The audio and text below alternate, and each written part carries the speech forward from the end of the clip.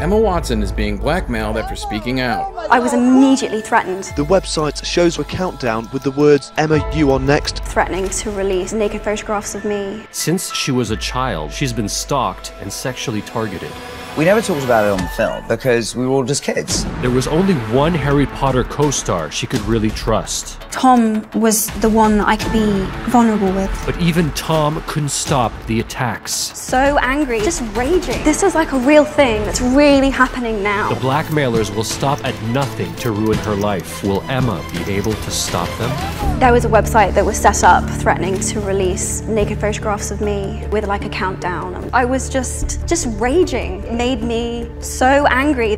They were threatening to release naked pictures of her? Users from the controversial website 4chan were threatening to release the pictures of Emma as revenge. But this wasn't the first time Emma felt threatened. For years, she's been targeted and preyed upon. SNL produced a skit titled Hermione's Growth Spurt when Emma was just 14. With Harry Potter, they are making him look small and, young and goofy and innocent.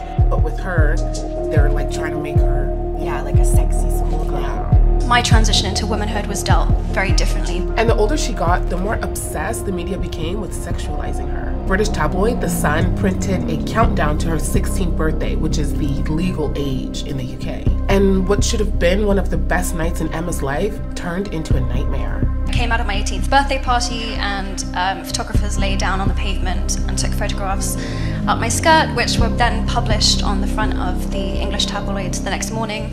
If they published the photographs 24 hours earlier, they would have been illegal, but because I turned 18, they were legal. It makes you very afraid of being bold, of being brave, of really going for it. After years of being harassed by the tabloids, Emma was desperate to pull away from the public eye. You considering pulling out? I never really spoken to you about this. Yeah, I think I was scared. The fame thing had finally hit home in a big way. We never talked about it on the film because we were all just kids. I was never going to turn around and be like, "Hey, how you doing? Is everything okay?" Although Dan and Rupert never noticed Emma's pain, there was one person who did. The more I saw and understood what her life was like, the more empathy I had for her. I became very defensive of her. Tom was the one that I could often be more vulnerable with. For years, Emma has loved and admired Tom. I walked into the room where we were having tutoring. The assignment that had been given was to draw what you thought God looked like. And Tom had drawn a girl with a backward cap on a skateboard. And I just don't know how to say it. I just fell in love with him. Is that he turned me on, he's like, oh, I see her in a younger, sisterly way. And it just broke my heart. Little did she know, Tom was hiding how he really felt. My girlfriend at the time knew straight away that there was something unspoken between us. I remember using the familiar old line, "I love her like a sister," but there was more to it than that. I've always had a secret love for Emma. Emma thought she was alone, and her fear of putting herself out there kept her from living her truth. I was very insecure. I was constantly fighting the fear factor. I think it was incredibly difficult for her. Some people just didn't understand that. Although Emma was on the outside, it allowed her to see what was really going on. My girlfriends started dropping out of their beloved sports teams because they didn't want to appear muscly. My male friends were unable to express their feelings. Emma realized she had to speak out for herself and others because nobody else was. We are launching a campaign called He for She. We want to end gender inequality. Both men and women should feel free to be sensitive. Both men and women should feel free to be strong. Emma Watson's gender equality speech proves she's becoming a groundbreaking activist. It had never been about being an activist. It was about the choice to make myself visible. But little did she know that by making herself visible, she was actually putting a bigger target on her back. Within less than 12 hours, I was receiving threats. Emma Watson has been targeted by internet trolls on the site which hosted naked celebrity photos. The website shows Watson next to a countdown with the words, "Emma, you are next." That the media immediately reported it as fact. It's not like she's saying men are worse than women. It's about gender equality for both genders. And then now it's like to punish her, they want to use her sexuality against her, to shut her up.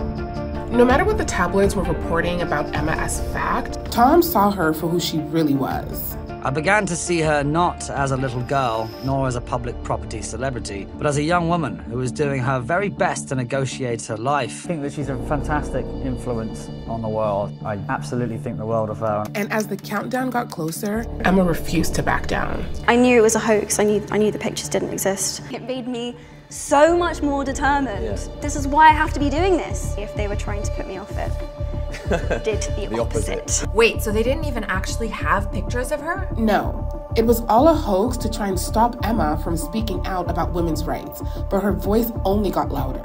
Emma Watson shows support to victims of Harvey Weinstein's harassment, stating, I stand with all the women who have been sexually harassed and am awestruck by their bravery.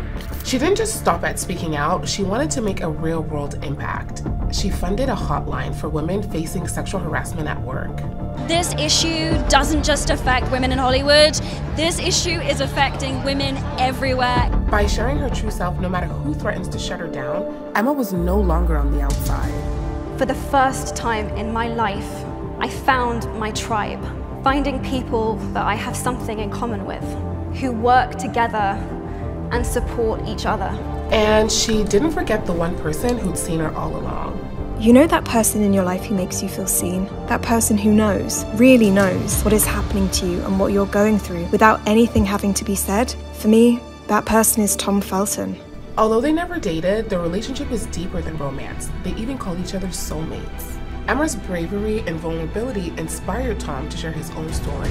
Tom Felton opened up in his memoir saying, I was encouraged by Emma to tell the whole story, not just because it was cathartic for me, but also in the hope that sharing those parts of my story will help others. Being able to express yourself, being passionate, being emotional, it's what makes you human. It's so powerful to see how she went from being afraid to put herself out there to now putting herself out there no matter what anybody thinks. I am willing to be seen.